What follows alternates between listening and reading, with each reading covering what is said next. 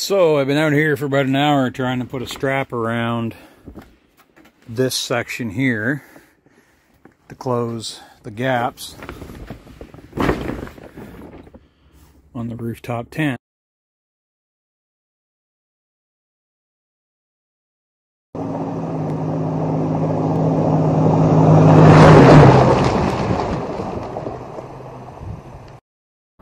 Alright, we got the microphone on, the camera on, the rooftop tent is moved over, the plastic welder, and a fistful of staples. I've got two options here. These slight little squiggles, and then the larger one. And I might even throw a couple of these, assuming they go in this way, just to kind of lock the plastic. I don't know if they're going to work any different than the rest of them or not. Who knows? Alright, so I'm going to turn the camera around, and I tried strapping around the perimeter of the rooftop tent, but the gap is not closing. I'm assuming it's because of the metal band that's around it and possibly the rivets. So I'm just going to staple it with the wire staples and epoxy it inside and out and finish it like I did the front corner. So let's get at her. Let's turn the camera on. So I've been out here for about an hour trying to put a strap around this section here to close the gaps on the rooftop tent. So I got to chip this stuff away, and these are going to get sealed a lot better than this once I get the other repairs done. But every time I go to tighten it, it just slips off, and these do not want to close up. So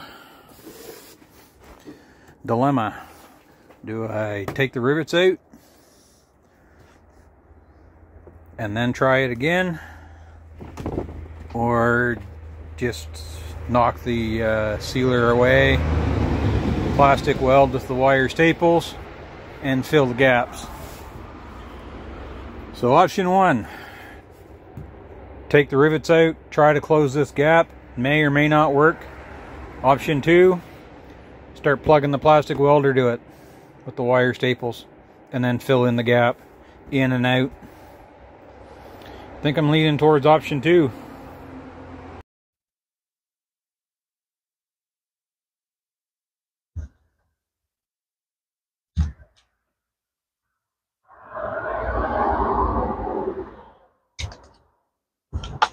Just like that. Line it up, pull the trigger.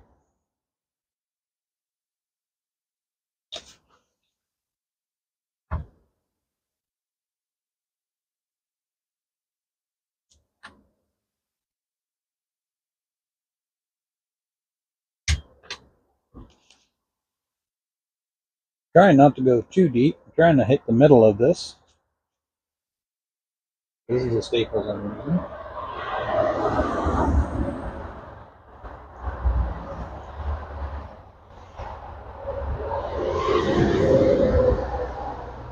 Just set it in the brass openings there.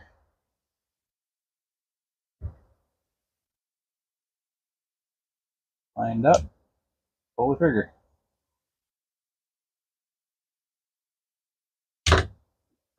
And release.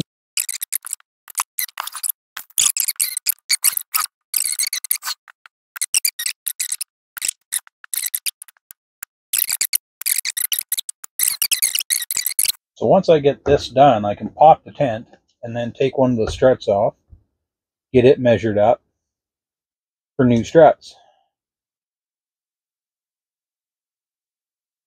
I think that was part of the problem. This corner strut seemed to be the weakest. I noticed the last few times I popped the tent while out camping. So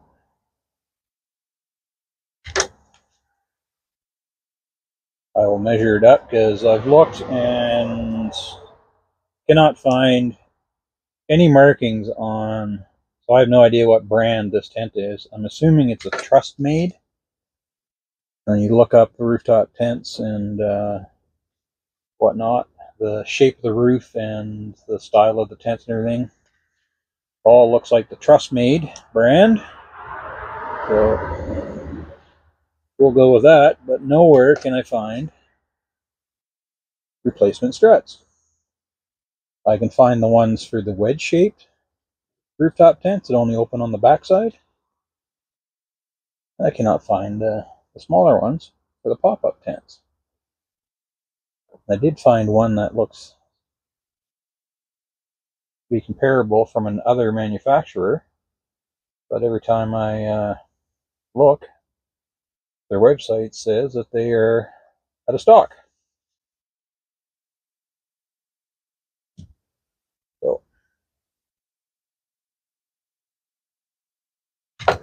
there are places where you can just buy the struts, but you need the measurements or a part number. And I did look, and I could not find a part number or anything, any markings whatsoever on the strut itself.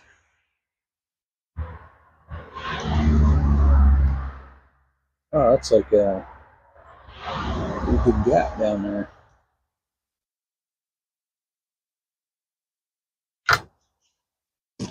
So I don't know what wattage. I think it's a 70 watt. There was a smaller wattage, 50 watt. And there's one larger, I think 100 watt plastic welding gun. So I think I picked the middle one at 70.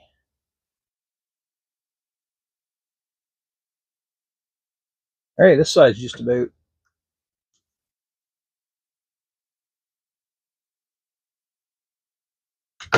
done. Just like that. Now, do the same to this one. I'm going to do this one a little different. I'm going to push this down a couple spots first. Right here.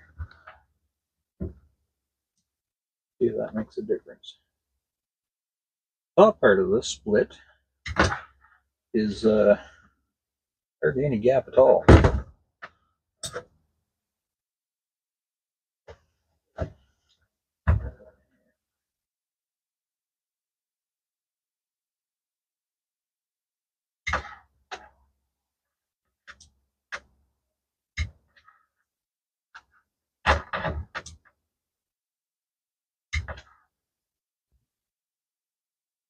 It's actually spreading apart a little bit. It's staying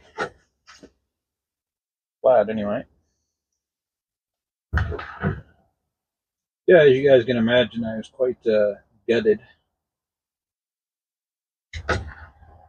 when I seen that the tent had split. And I had a couple people say that, oh, it was your heater putting heat on just one side. I cannot see the heater duct from the passenger side putting air, enough hot air to hit the upper corner on the driver's side when it was pointed basically towards the other door. So, possible. Anything's possible. It was cold that morning. And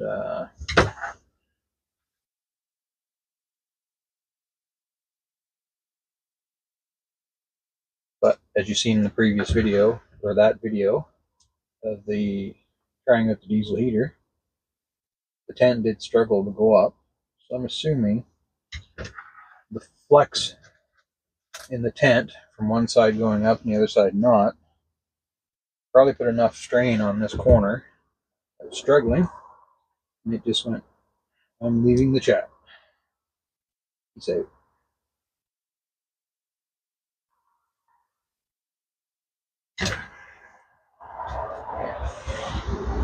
Doesn't take a lot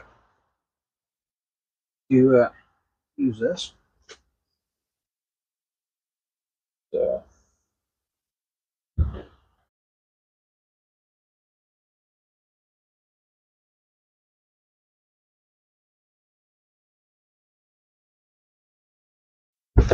Alright, so now comes the fun part. Snipping all of these.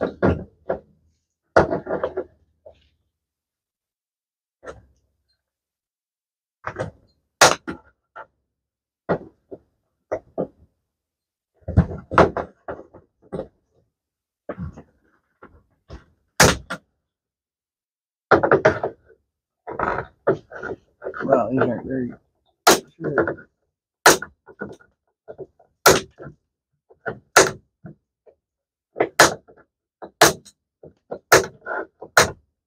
Now, a little safety note.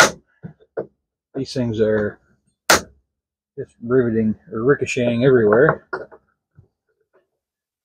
So wear glasses, safety glasses, and this will carry your hand up just like old sandpaper.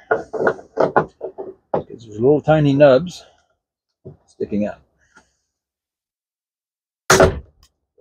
Not something you want to set your hand on.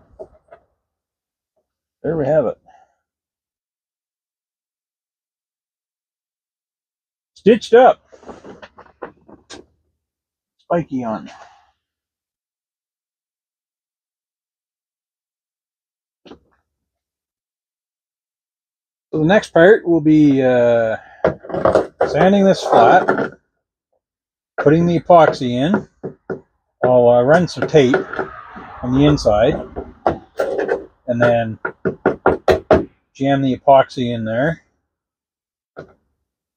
and then I'll do the outside, finish it off nice and pretty, waterproofed. I have two types of epoxy going on this stuff. I'll show you that when I get ready to do that part of the repair. So stay tuned for more.